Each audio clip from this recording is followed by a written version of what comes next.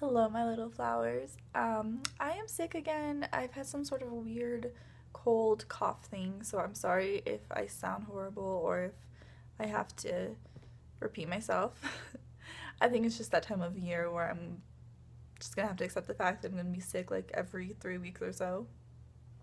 Anyways, today I wanted to talk about something that has brought a lot of frustration, tears, and I don't want to say anxiety, but sort of anxiety into my life, and that is diabetic ketoacidosis.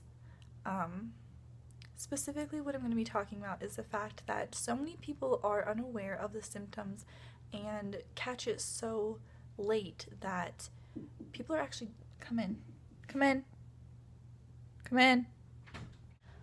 People are actually dying from this, and when I say people, um, I mean like tons of children, toddlers even, are dying from this because their healthcare professionals or parents or people who are in charge of them are not knowing the signs of type 1 diabetes or the signs of diabetic ketoacidosis, and they're either treating it wrong, they are misdiagnosing it and diagnosing it as something completely different, or they're just letting it happen because either they are not aware of what's happening, or they don't know what to do, or they're just completely missing the signs. And this isn't in any way this is in no way me blaming the parents for anything that's happened to their kids. I know I was in DKA for a good while before my parents noticed, and they weren't the ones that diagnosed me. They took me to a doctor, and that's how they found out. And I know they still have a lot of grief over the fact that they didn't know about it sooner and that they didn't see the symptoms, because a lot of people just don't know the symptoms. But had the doctor himself not known the symptoms either, what would have happened to me? So a lot of these cases are where parents are completely panicked and taking their children into the hospital where they are not even given a simple blood sugar test. So they start treating it as something else, and then the kid gets worse and worse and even dies sometimes, and that makes me sick to my stomach.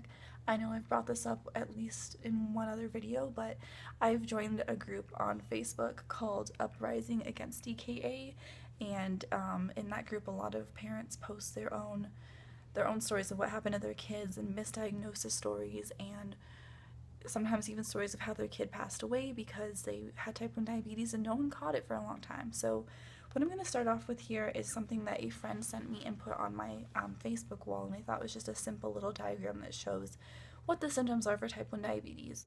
I know if you're watching this, you probably are a person who has been through something like this, so you yourself know the signs, but if you want to know just simply a few facts that you can share with your friends, here they are.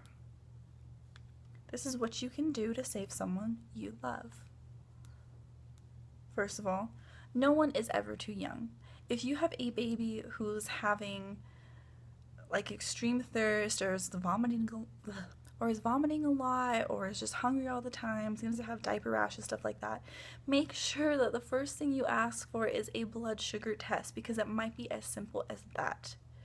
There have been too many stories I've read on here of people whose children have been misdiagnosed with like UTIs or things like that, when really they just were peeing out so much sugar that they're getting diaper rashes, and they were not getting the energy they needed because they're not able to convert their carbohydrates into energy. And just people going back and forth to the doctor, different doctors, and just saying, what's wrong with my baby? And you would trust the doctor to say, here, let me figure out what's wrong with your baby. But no, that doesn't happen. Too many babies die of diabetic ketoacidosis because doctors themselves do not know the symptoms and do not check for high blood sugar. No one is ever too young.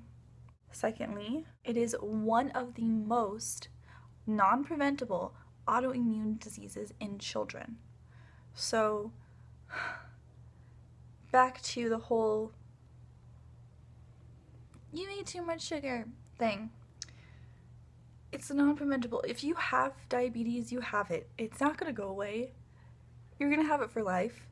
There are ways to manage it and ways to live a healthier life, but you can't prevent it. And it is autoimmune, which means that you can't just get a pancreas transplant and expect it to work.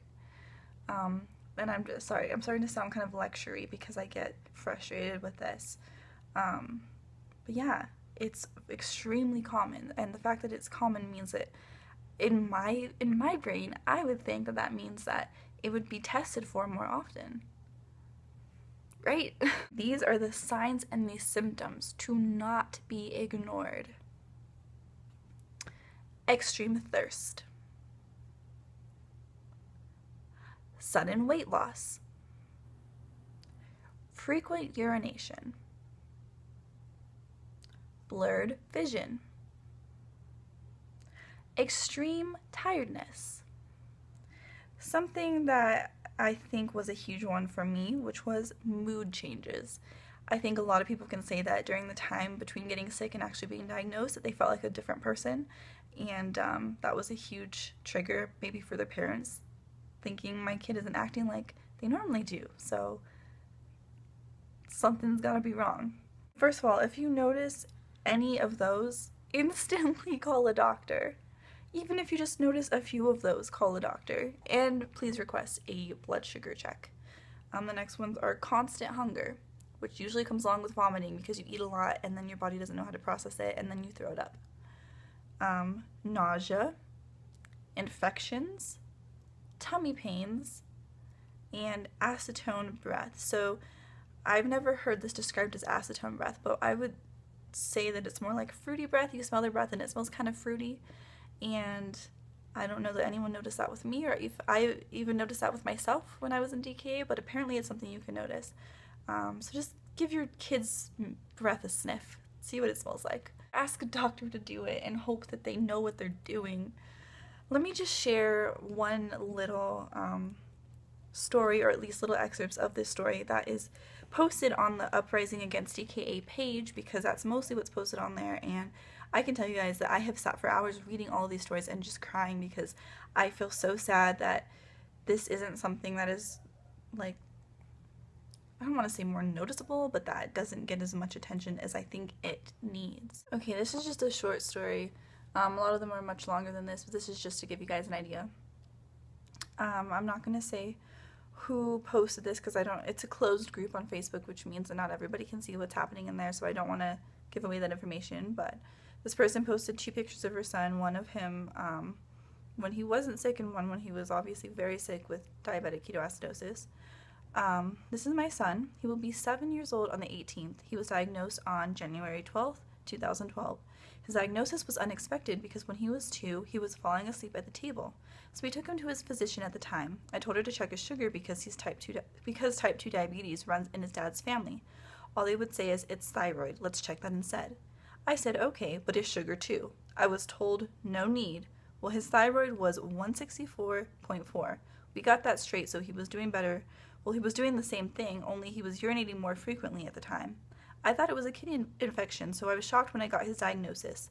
It will be 4 years come January. It has been a roller coaster. Sorry, I didn't quite show my face that whole time, but you guys get the idea. Like, this person's specifically requesting a blood sugar check, and they're saying no need to do that. And you know how simple it is to check someone's sugar? It's so freaking simple. Like, I don't understand why that's not just the first thing every doctor does. And again, I'm not a healthcare professional. I don't know what's going on in their heads or what the procedure is, but I think if someone requests it and says, "Diabetes runs in my family, please check to see if that, first and foremost, if that is what we're dealing with here," and they say, "No need." It's like, just for peace of mind, let's just check and let's just see. And yeah, if he had not been diagnosed, even after that, what would have happened to him? He probably wouldn't be here. Ugh! Hate that. Anyways, I had to just get this little rant off my chest. Please leave your own stories below if you were misdiagnosed with something else before being diagnosed with diabetes, or if you know someone who passed away because they didn't know that they had diabetes. Anything like that, or your own frustrations at your own healthcare professionals or whatever, just leave that down below, because this is a community for us to share our stories and to be able to relate to each other and hopefully make each other feel better. And the more that we share our stories and talk about this stuff, then maybe the more we can be taken seriously. So you guys know I love you. You guys know I love this community. I'm watching out for all of you, just like you guys are all watching out for me. So